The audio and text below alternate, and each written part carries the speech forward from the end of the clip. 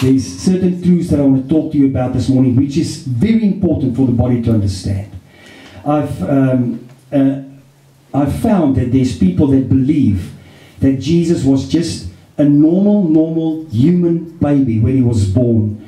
He wasn't God. He only became the anointed of God the day that he was baptized. So I want to give you scripture. Actually, a guy asked me a question. A very good friend of mine. I've got huge respect for this guy. Massive role that he played in my life, and he's one of the guys that believe this now. And but I want us to just this morning think about just use your brains, and let's just let Scripture speak for itself. Amen. Because if there's these questions asked, and I want to share it with you so that if you hear it somewhere along the line, that you know that is the foundation from where these doctrines are coming from. As one is that if Jesus was God, then a human being gave birth to God. And they believe it's impossible for a human being to give birth to God. That's why they believe Jesus was just a normal person. A second thing that has been said is that if Jesus was God, when God is Spirit, inside a physical body, why did he need the Holy Spirit to come upon him the day that he was baptized? It doesn't make sense. So it's valid questions. And the third thing that is stated, that if Jesus was God, then we could not relate to him. We could never do what he did, because he is, obviously God. Now, how many of you know that nothing is impossible for God? Amen. Do you really believe that? Yes. Do you really believe that nothing is impossible for God? Yes. You believe that if we say that nothing is impossible for God, that it's even possible for God to be incarnated in the body of a little baby? Yes. If he can't do that, then something is impossible for God. He's the master of the universe, the King of kings and the Lord of lords, the Alpha and the Omega, the beginning and the end. And it's possible for him to enter into our realm through the body of inside a little boy called Jesus. Amen. And this guy, one of the things they say, they believe that Jesus is the Son of God, but they do not believe that Jesus is God the Son. Think about this. How many sons of God is represented under this roof? Say amen this morning. Amen. So they say Jesus is the Son of God, just like one of us. But he's not God the Son. Now I just want to take out the scripture and just share something with you this morning for a couple of minutes before we're going to eat pop and mushroom sauce and braai.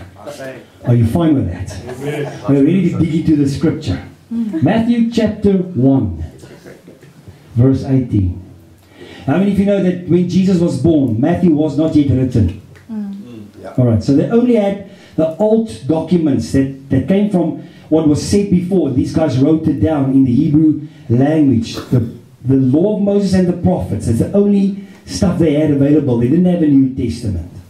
So Matthew chapter 1, verse 18. Now the birth of Jesus Christ was on this wise, when as his mother Mary was espoused to Joseph, before they came together, she was found with child of the Holy Ghost. Who gave her that baby? Who? Okay, let's continue. Behold, a virgin shall be with child. Let me explain to you what happened. The angel came to her, and he said that she's going to have a child, and she should call him Jesus. All right, and she was blown away, because she's never been intimate with Joseph physically, and secondly, so she's a virgin, so it's impossible for her to have a baby. And the angel, and you know what's beautiful about the angel? Who was the messenger? Gabriel. Yeah, I think it was impressive. I haven't met Gabriel physically. I mean, he never appeared to me, but he's mastered it, Jesus. But it's all right. Then he came to, he said, behold, a virgin shall be with child. And he's pointing out Isaiah 7:14. Behold, a virgin shall be with child, and she shall bring forth a son, and they shall call his name Emmanuel, which being interpreted is? God. Is that God with us, or just a normal being with us? God. All right. Now listen, this scripture did not exist when Gabriel shared this with Mary. This wasn't written yet. It's actually, visualize yourself, Mary is there, Gabriel appears to her and says, moenie bang wees nie. You found favor in the sight of God. You will be with child, and you will call his name Jesus. He will be Emmanuel with us. Let you go to Isaiah 7:40. Then we just read that in the original text, the only thing that the Israelites had as a reference. Isaiah 7:14. Therefore the Lord himself shall give you a sign. Behold, a virgin shall conceive and bear a son, and he shall shall call his name Emmanuel, which is God with us. Okay, now if Jesus isn't God, then somebody missed something somewhere along the line in the prophecy originally, that God would be with us in this virgin birth. Let's go to the book of Luke chapter 1. Now, I actually wanted to read through the entire Luke chapter 1, but let's not do that for the sake of time, otherwise we still need to pray. But I've highlighted a couple of verses that's important. There was a day of Herod, the king of Judea, a certain priest named Zechariah. I must say priest. What did the priests do? Come on. If he was a priest, what was his job? He served in the temple. Okay. So he served in the temple. That was his job. Jesus' dad was a carpenter. What did he do? Woodwork. Okay, he didn't serve in the temple. He didn't qualify to serve in the temple. But Zechariah qualified. He was a priest. So he was acknowledged as one of the spiritual leaders of his time. So he, of the course of Abiah, and his wife was of the daughter of Aaron, and her name was Elizabeth. Alright, so he was a priest. I will say priest. And his wife was Elizabeth. Okay, while she was going there, who was baptized with the Holy Spirit before the outpouring of the Holy Ghost? John the Baptist.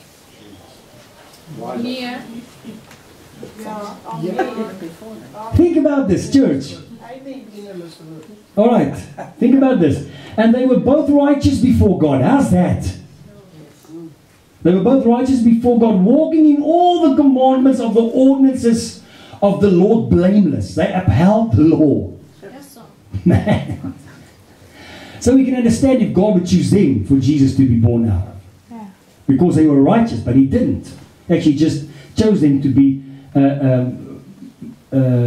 give birth to messages. And they had no child because that Elizabeth was barren, and they both were well stricken in years. Okay, verse 8. And it came to pass that while he executed his priest's office before God in the order of his course, according to the custom of the priest's office, his lot was to burn incense when he went into the temple of the Lord. That was his task for that specific day. And the whole multitude of people were praying without at the time of incense. So they were praying on the outside, the people, while he entered into the temple where the Ark of the Covenant was.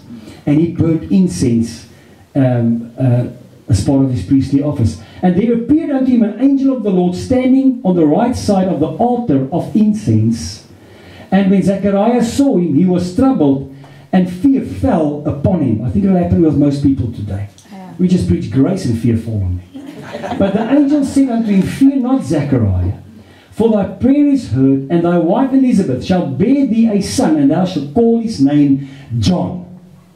Now this is weird, because in their culture, in the Jewish culture, you would not call somebody a name that isn't linked to your family line. Remember this. And thou shalt have joy and gladness, and many shall rejoice at his birth. For he shall be great in the sight of the Lord, and shall drink neither wine nor strong drink, which is a wise thing to do. And he shall be filled with the Holy Ghost even from his mother's womb. Now, how do you guess that's supposed to happen? I mean, he wasn't in the upper room waiting for the outpouring of the Holy Ghost. So these Gabriel standing at this guy inside the temple said, you'll have a son, and in his mom's womb he will be baptized in the Holy Ghost. Alright, let's read. And it came to pass that when Elizabeth heard the groete, the salutation, Mary fell pregnant with Jesus. Elizabeth was already pregnant 6 months further down the line than she was. And then Mary went to Elizabeth's house to greet her. And when she walked into the house and she greeted, that's the word salutation, when she greeted Mary, the baby leaped in her womb. And Elizabeth was filled with the Holy Ghost. Man, now Elizabeth full-time came that she should be delivered, and she brought forth a son. So listen to this, church. John the Baptist, when Mary came into the presence of Elizabeth with Jesus in her womb, John was baptized in the Holy Spirit. I dare a normal boy to do that. If he was just a normal boy like you and me, how in the world would John and Elizabeth be baptized in the Holy Ghost? The Bible says she started prophesying, Elizabeth, when it happened to her. Man, because of a baby in the womb of a mother. Now it's time to give birth to this child. And her neighbors and her cousins heard how the Lord had showed great mercy upon her, and they rejoiced with her. 59. And it came to pass that on the 8th day they came to circumcise the child. Al die seun sê blyk sien with me. And they called him Zachariah, after the name of his father. Now stop there quickly. What happened when John was in the temple? Zachariah, when he was in the temple and Gabriel gave him the message concerning his wife and will fall pregnant, he didn't believe it. And toe sy met stom uitgeslaan, he couldn't talk. He lost his ability to communicate with people. He was done. So when he walked out, he couldn't communicate. Is that what they call it in the house? He wasn't dumb like so dom, maar he couldn't speak. When he was mute. Dankie vir die Engelse onder ons. He was mute. So when he walked out, he tried to gooi signs, but I mean it wasn't his language. Nobody understood him. So the Bible says he hid himself for the duration of her pregnancy because he couldn't communicate with the people. Now it's the time to give, the baby is born. The family comes, say, call him after his father, call him Zachariah. She said, the woman said, no, we call him John. In the culture, she didn't have the right to call him a name. It was the father's right to call his son a name. So she said, no, call him John. Verse 61. And they said unto her, there is none in thy kindred that is called by this name. Nobody in your family line before you is called John. 62. And they made signs to his father how he would have called him. Let's read this. And he asked for a writing table and wrote, saying, his name is John. And they marveled all. So he's writing this. J-O-H-N. John. Guess what happened? His mouth opened and he could speak. But that's not the only thing that happened. Listen. And his mouth was opened immediately. And his tongue was loosed. And he spake and praised God. 65. And fear came on all that dwelt around about him. And all these sayings were noised, brought out all the hill country of Judea. And all that heard them laid them up in their hearts, saying, what manner of child shall this be? And the hand of the Lord was on him. Now this is just something that was added into that happening. And his father Zachariah was filled with the Holy Ghost and prophesied. Hey? Before Jesus was born. So let's just quickly recap on just the verses that we read. I'm not going to share a lot today. When the Holy Spirit came on Mary, and Jesus started growing within her womb, the moment when she came to Elizabeth, who was further, what's the Engels? Gevorderd in haar swangerskap. 6 months. John the Baptist, Elizabeth, both were filled with the Holy Ghost. So this proves something to me. That it wasn't, Jesus didn't receive the Holy Ghost when he was baptized. He was already full of it inside of Mary's womb. So full of it that a fetus had the ability, when somebody would come into its presence, they would be filled with the Holy Ghost. Now when we talk about the incarnation, God living inside of us, Christ that is inside us. Christ is the Greek word for the word anointed one and his anointing. The anointing that lives inside us. I want to ask you this question this morning. How is it possible that we as a body underestimate the power of the one that lives inside of us? If while he was yet a fetus, people would be baptized in the Holy Ghost, in his presence. And not everybody was baptized. John specifically. Why? Because he was the one that had to pave the way for Jesus. Now, why did the Holy Ghost come on him when he was 30 years old and he was baptized? Why was it necessary for the Holy Ghost to come on him? And when I was talking to Ken about this and just sharing a couple of thoughts, and Ken highlighted this to me, and this is the truth about this. And I went back to the scripture and I read this. It doesn't say when the Holy Spirit came like a dove. It doesn't say, and Jesus was filled with the Holy Ghost. He was already filled with the Holy Ghost. When you read the verses of scripture and you come to John, Elizabeth, and Zechariah, they were filled with the Holy Ghost. But the Holy Ghost only came on Jesus as a sign to John. That was 30 years and 6 months older than Jesus at that stage. He was 30 years old, 6 months older than Jesus. Jesus was born 6 months after he was born. And when he said, "Behold the Lamb of God," he also prophesied, and he also made known what was written in the scriptures. The scripture said, "On the one that who you will see my spirit descending." I mean, Gabriel said that to Elizabeth.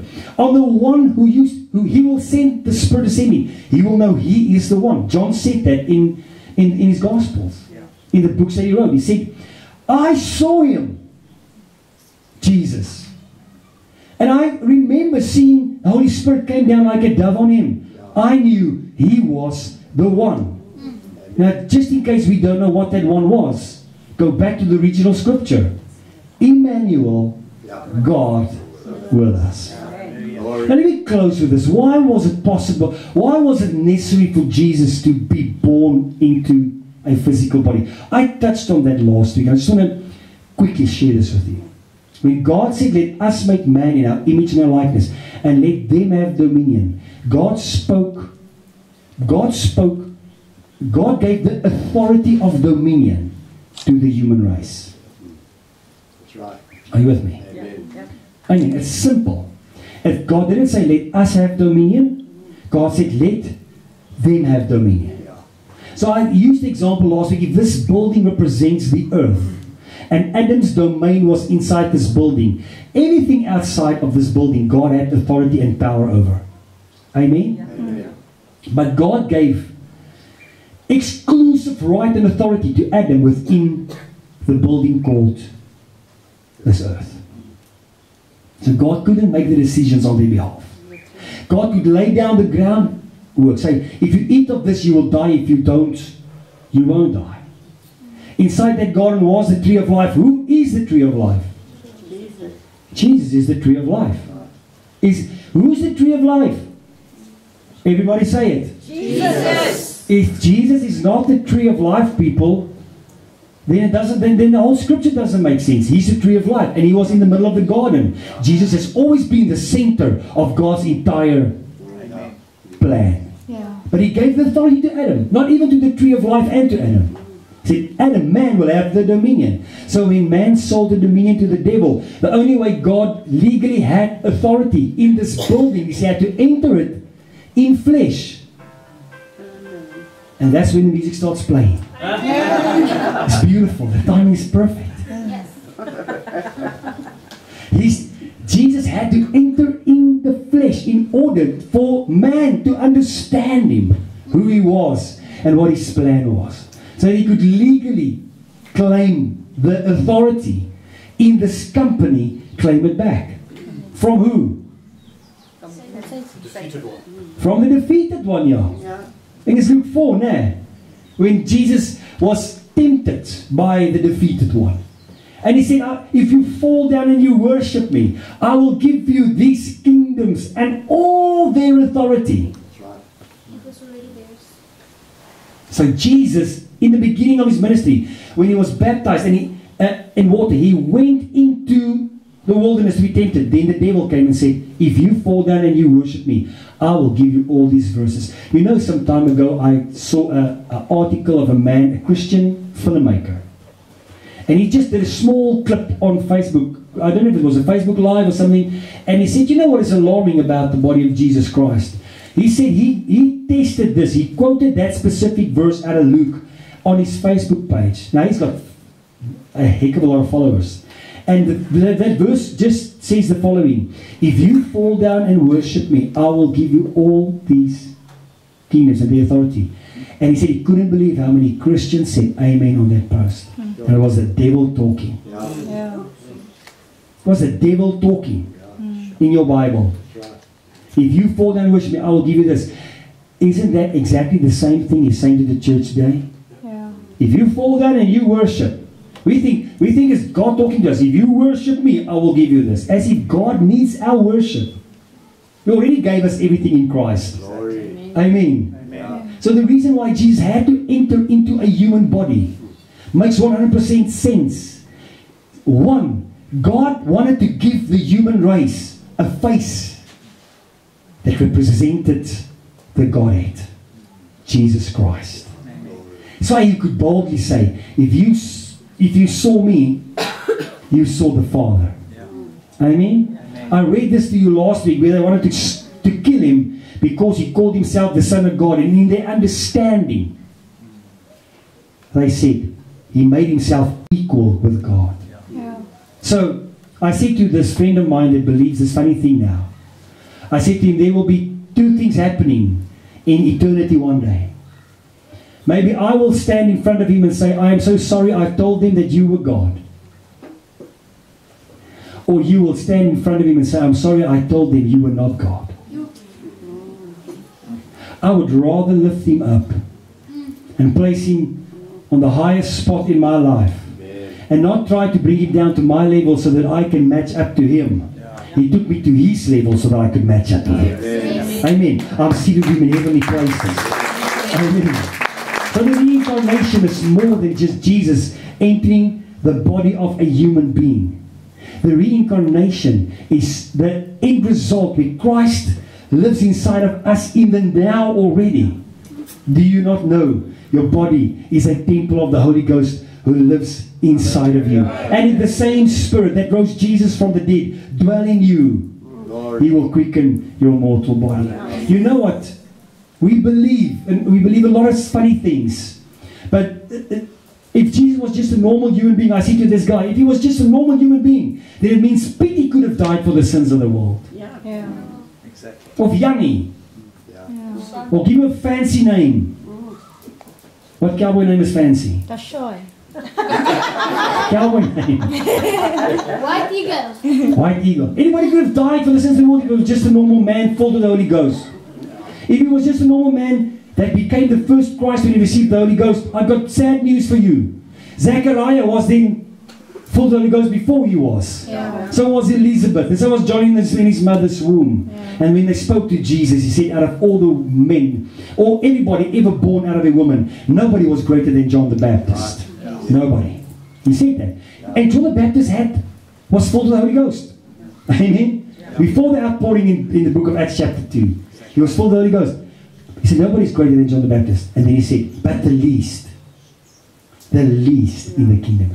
How often have you felt like the least? How often have you felt like the least in the kingdom is greater than John the Baptist? You see, so our identity, you will only understand your identity if you understand the incarnation. If you understand what really happened, that if it was possible for God to enter into this building called earth, that he could have legal right. And guess what? I've said this before, I've said it 3 or 4 times. They could not kill him. They couldn't kill him. They couldn't kill him. We can kill a human being. In this week, pastor friend of ours, his daughter of 21, 22, lost a battle with cancer. You can kill a body. Death can still take the life out of these bones. But nobody could kill Jesus. Nobody. You know why? Because he wasn't a human being. He was 100% human being, 100% God. You know what's the amazing thing about him? They couldn't kill him. He said, I will lay my life down. And I will pick it up again.